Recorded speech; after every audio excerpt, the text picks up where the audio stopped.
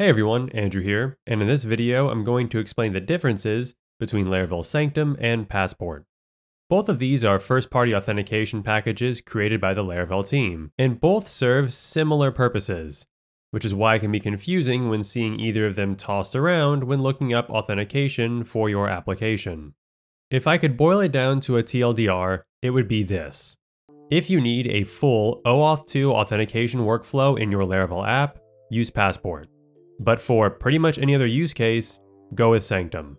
If you'd like to learn more, keep watching. First, let's talk about the similarities. Both allow you to create authentication tokens that external applications can use.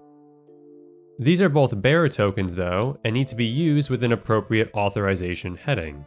So if we have this example Axios GET request here, and we pass in a headers object, we need to use an authorization heading with bearer, and then whatever the API token value is here.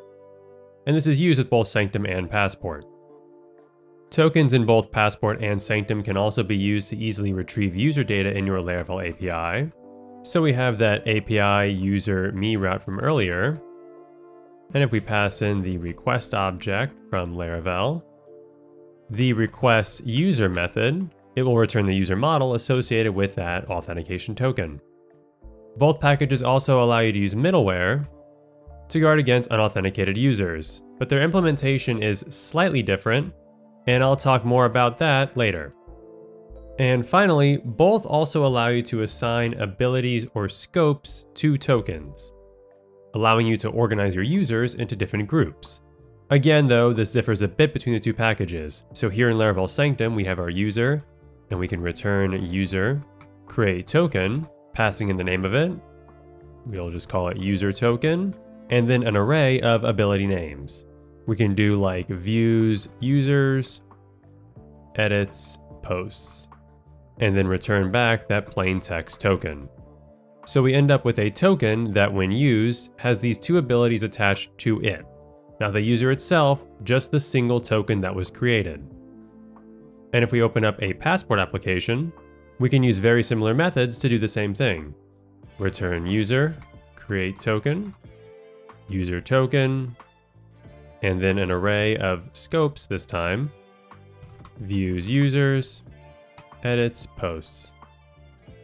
And then like before, we'll return back a plain text token, and that is the access token property on the object. Two things to note though. One is that using this line here bypasses the whole OAuth 2 workflow and allows us to create what are called personal access tokens for this particular user. And two is, unlike Sanctum, we have to pre-register the scopes with Passport.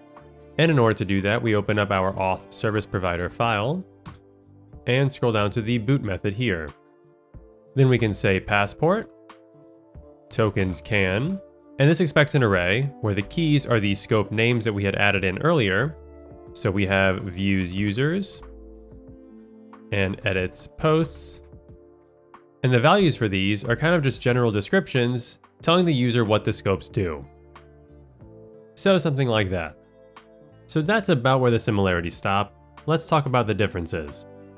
Whereas Passport can only authenticate users via generated authentication tokens, Sanctum can also use Laravel's built-in cookie session authentication for an even easier option.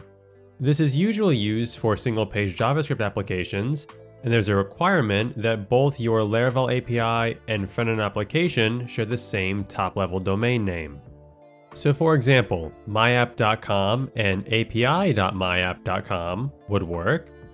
So would myapp.com and myapp.com/API, but myapp.com and myappapi.com would not. In order to use this, first we have to go to the kernel class of our application, and then in our middleware here, we just uncomment out this ensure front-end requests are stateful class in the API middleware group. Now if we go to our script or wherever else you would be using this authentication, the first thing that we have to do is call a GET request to Sanctum CSRF cookie. This initial request sets up some CSRF protection, and then afterwards, we can perform the actual login to our application. So we would do like Axios post /login, provide it with our credentials, and then continue on with the rest of our application.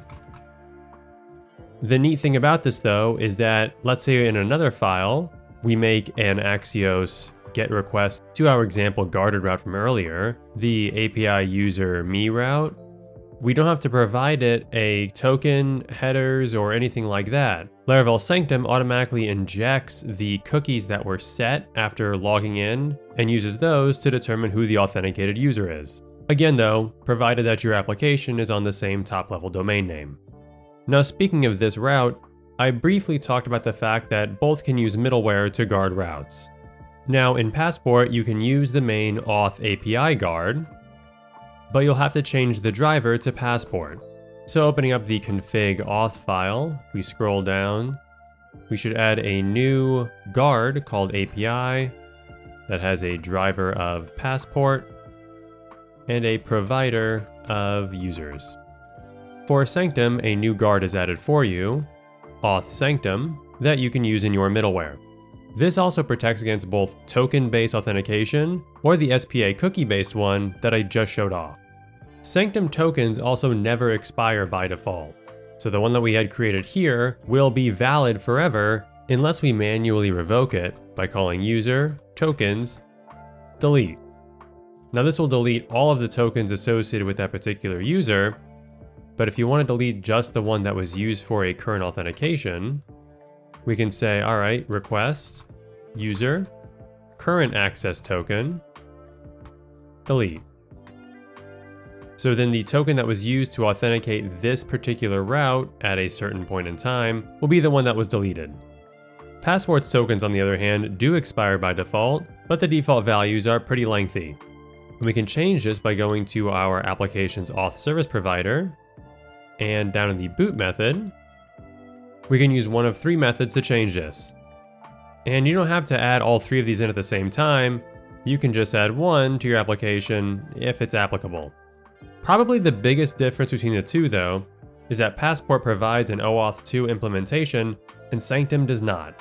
Using this, a second application can request authorization from your Laravel API, specifying the exact scopes and privileges that will be granted to the consuming app.